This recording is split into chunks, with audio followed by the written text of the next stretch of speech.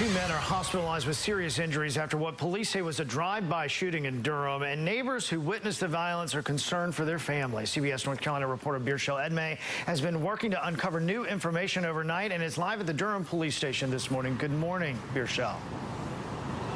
Good morning, Ross. Well, I just spoke to Durham police in the last half hour, and they say they're still working to learn details here, but they can confirm that the shooting took place just around 9 outside of the Oxford Manor apartments. They say 2 men and a woman are now facing life-threatening injuries. As well, police tell us they are now trying to learn the motive and who the suspect or suspects may be. Meanwhile, neighbors we spoke to say they no longer feel safe in their own homes because shootings are becoming a norm in their neighborhood. One says she heard the shots ring out and didn't run for cover. That's because her young son was outside playing and she ran to see if he was okay. She tells us it's a shame that her child can't play without the threat of being grazed by a bullet.